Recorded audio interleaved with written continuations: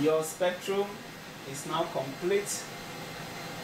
As you can see, these are the wavelength for the various peaks, the highest ones, and you can see the one with the highest absorbance is 591.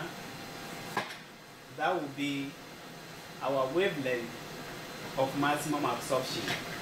So we can now go ahead and go to the second category, where you have to use that particular wavelength to run your standards that you have.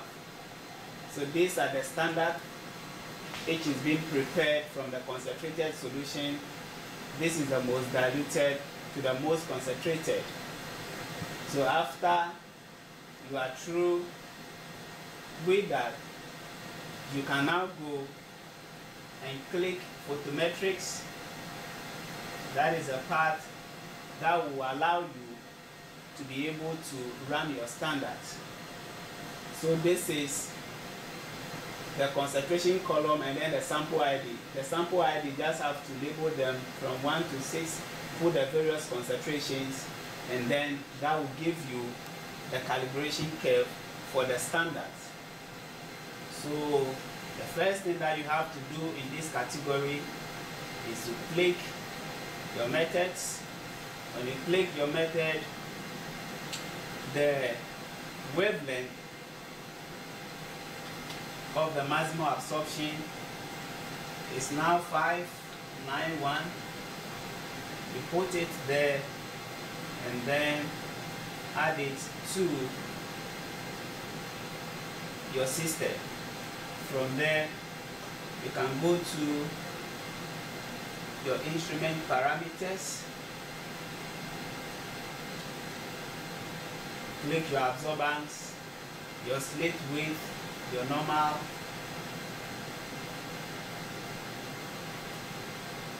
click OK. Then you go to calibration, put your 591,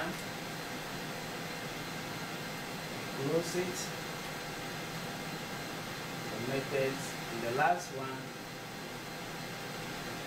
which is your attachment.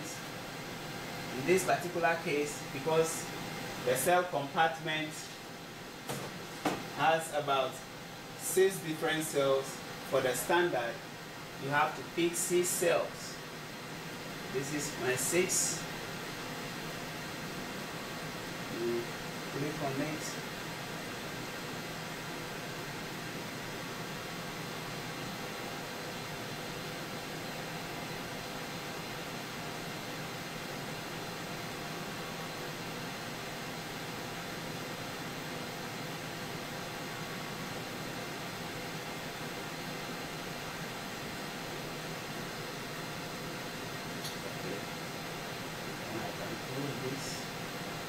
Now I'm ready to put in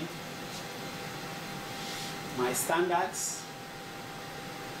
Take the one with the least concentration, make sure that comes first, followed by second, third,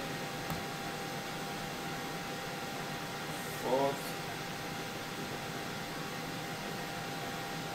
fifth, and then